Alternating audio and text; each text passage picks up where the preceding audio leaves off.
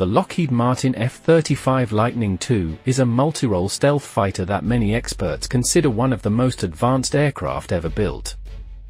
Though it took its first flight back in 2006, the F-35 we know today wasn't introduced until 2015. However, it has become an iconic aircraft among military and aviation enthusiasts in that short time. All in all, there are 3 different variations of the F-35.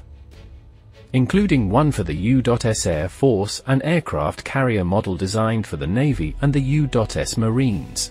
However, the third variation, designed specifically for the Marines, even boasts one of the most impressive features of all foreign: the ability to take off and land vertically, not unlike the Harrier jump jet by 2044 the U.S military hopes to have. Nearly 2,500 of these highly advanced aircraft in its arsenal. Foreign, the F-35 is designed with versatility in mind, which means it can easily embrace a wide variety of roles. One of the most important roles of all is known as close air support, or CAS. This involves performing air strikes against hostile targets located near friendly forces. It normally relies on the use of rockets, missiles, bombs, and sometimes strafing runs. Foreign, here you can see an F-35B practicing hitting various targets, which necessitates close communication with the troops on the ground. These types of exercises are performed both during the day and at night to ensure that pilots are prepared for any potential situation.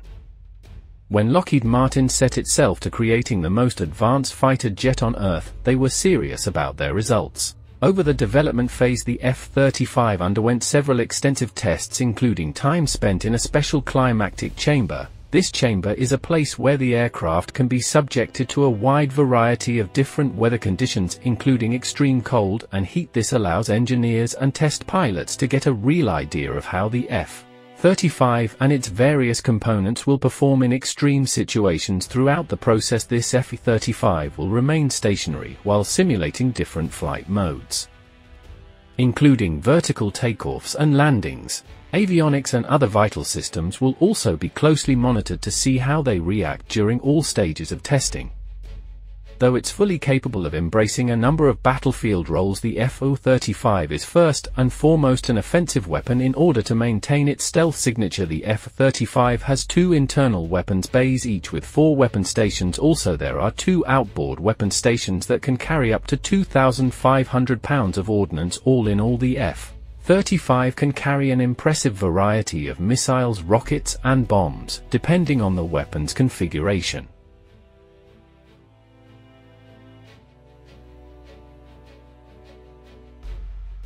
The Lightning can engage in air-to-air or eye-to-ground combat at the flip of a switch. As with most military aircraft, the F-35 does have a gun. In this case, it's a 25mm GAU-22 capable of firing 3,000 rounds per minute. Arming an aircraft can be a time-consuming process. That's why the Air Force frequently holds competitions for its ground crews to see which group can get its aircraft ready to launch in the shortest amount of time. Here you can see the first time an F-35 Lightning was included in the competition. The other crews are working with F-16s, which are far more familiar to most Air Force personnel, as these missiles and bombs weigh up to 2,000 pounds each. Getting them into the F-35 stealth capabilities are one of its most important features. This is accomplished using several systems, but also through the design of the aircraft itself. Indeed, the airframe boasts what's known as a minimized radar cross-section, which means it's challenging to pick up by radar alone. On top of these, it also incorporates radar-absorbent materials built right into the skin of the aircraft.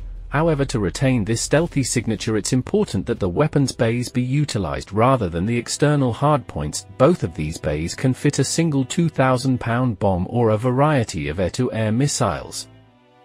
Despite being able to fire thousands of rounds in less than a minute, the F-35 only carries about 220 rounds at a time. This gives the pilot about 4 seconds to engage the enemy. Of course, considering each round is 25 with a diameter of 25mm, this short burst can be very devastating to ground targets and enemy infantry. There was a time when the gun was the primary air-to-air weapon for military aircraft, but those days are long gone. Now missiles like the AIM-9 Sidewinder are the primary way aircraft like the F-35 attack the enemy. First introduced in the 1950s, the Sidewinder is an air interceptor missile that weighs just 188 pounds, but is almost 10 feet long. Foreign fuel.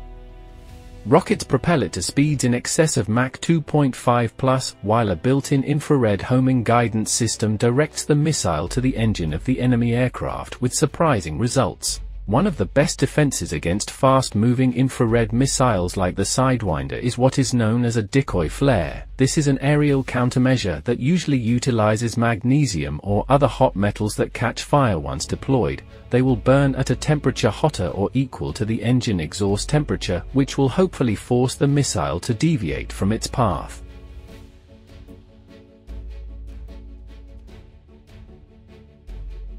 Unlike radar, infrared missiles or continuously searching weapons approached from behind make it very difficult for pilots to see when they are being targeted. Therefore, flares are usually deployed in large numbers at the rear of the aircraft. These soldiers demonstrate how flare countermeasures work after the flares are manually dumped into the sea for later recovery. The world's most advanced flight control system, the F-35A for example, has a speed limit of 9 G and an altitude of 50,000 feet. This allows it to perform evasive maneuvers by quickly turning and pivoting while varying its altitude to avoid enemies on the ground and in the air.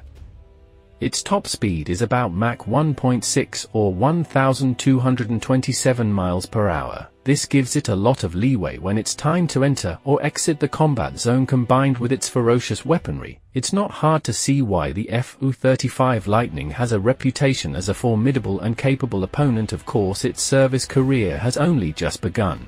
No doubt we'll be seeing a lot of the F-35 in future missions. That's the end of this video. I hope you enjoyed it. Be sure to subscribe to this channel so you don't miss out.